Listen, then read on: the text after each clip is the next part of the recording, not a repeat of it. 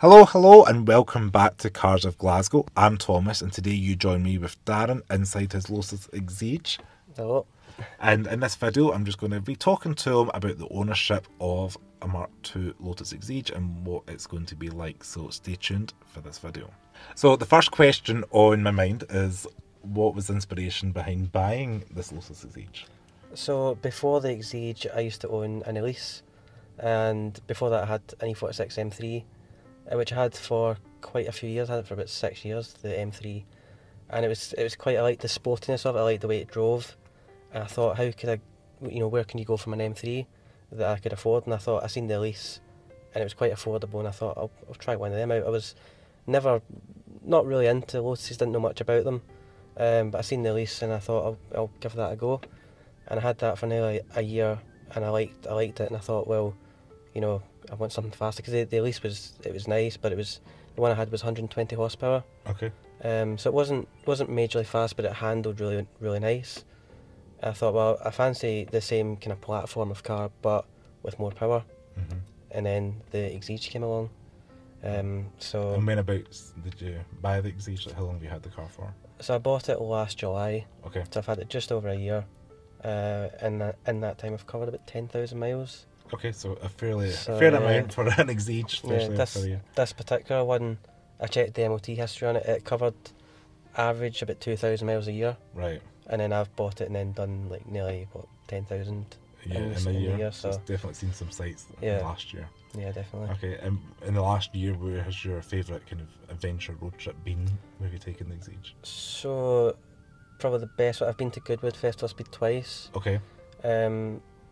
The second day of ownership of this car was at Goodwood Festival Speed. Right. Okay. And last summer, and I liked it so much. I went back again this summer. I spent the whole 4 days there. Wow. It was pretty good. It was in the performance car park, which was almost like a car show in itself at Goodwood for all the visitors. So it was their pride of place. It was filthy because it was raining, but Goodwood's definitely a highlight of my ownership of this car so far. Yeah, Goodwood is a fantastic experience. Oh, it's an amazing atmosphere. And for anybody watching and unfamiliar with our accents, we are in the west of Scotland, so it's not like a 10-minute drive, is it? It took me probably about 9 hours, just because I had to stop for fuel and toilet stops and etc. But yeah, it's a good drive down. So speaking of fuel, then I'll ask you two questions. What is the kind of miles per gallon do you get, and the kind of range on a full tank of petrol? So I measured it once. I've got no MPG reader or anything, so you've got to do it with a calculator, but roughly I was getting about 33, 34 miles per gallon, and that was a mix of a bit of bypass, some town driving, some spirited driving. Okay. But yeah, roughly around about the 30, I would say. I think if on track you would be getting a lot less. Yeah. But to a tank, it's quite a small tank. So I get about 220, 230 miles to a tank. Okay, so you probably have to fill a few times to go there. Yeah. I think I don't know the exact size. I think it's around 50 litres, around about, give or take. Like that, okay. Yeah. And for anybody watching at home, the engine in this car is a 1.8 litre four-cylinder, isn't it? 1.8 litre Toyota engine. It's the 2ZZ. Okay. Which I think came from a Celica GTS. Correct me if I'm wrong. But it's a 1.8 litre four-cylinder, and it has Toyota's version of like Honda's VTEC, so it's 6,200 RPM. A second cam comes in, and you get a lot more power and a lot more noise. And yeah, because I can see you've got a 10,000 RPM. Yeah, the tach goes up to 10, but it redlines around about 8,100 RPM. Okay. And it's quite addictive. Yeah, I could imagine. So what is it like living with an Exige then on your day-to-day? So I don't actually daily it. Okay. I spent about a week. I did actually daily it for a week because my other car was broken, and it wasn't comfortable. It was it's challenging. It's fun. You could daily it. I would say you could daily it, but I wouldn't want to, especially in the winter months. On a cold damp morning, the windscreen's quite hard to demist. And yeah, it's I wouldn't say it was the most comfortable car for even getting in and out. It's a bit of a hassle, but yeah, getting in today was definitely an interesting challenge. So, I bet me to ask a good question is like, what do you love most about the Exige, and what do you like about it?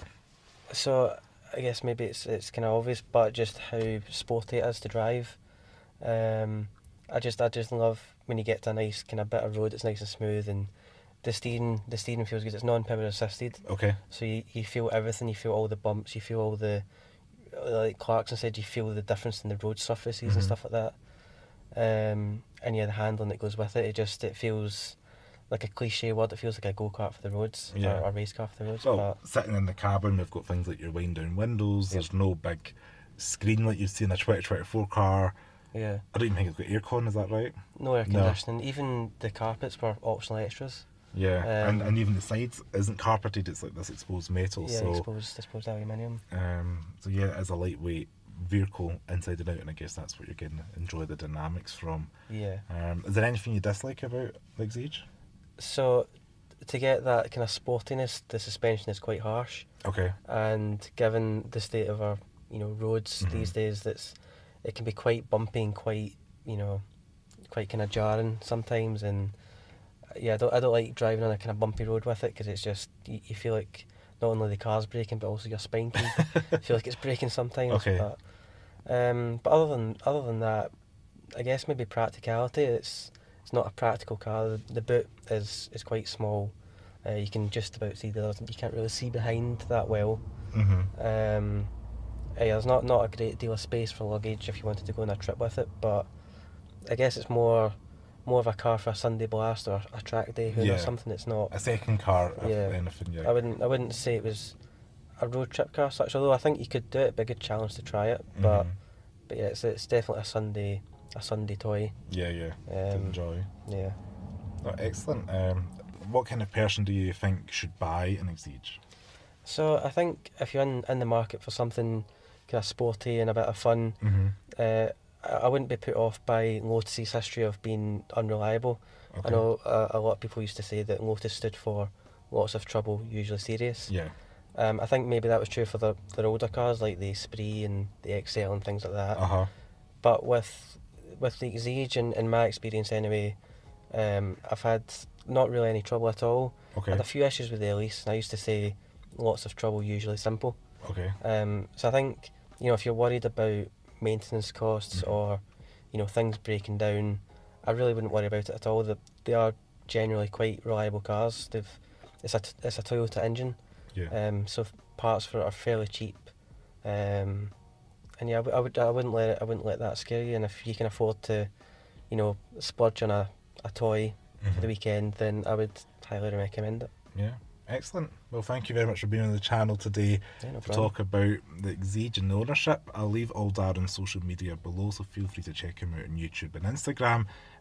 This has been great to have you on it and showcase the car, so thank you. And make sure to subscribe as well to Cars of Glasgow. Comment below your thoughts on the Exige, and if you've got any questions, either comment below and I'll pass them to Darren, or message him directly. I'm sure he'll happily answer. So thank you so much for watching, and I will see you guys on the next video. Ciao.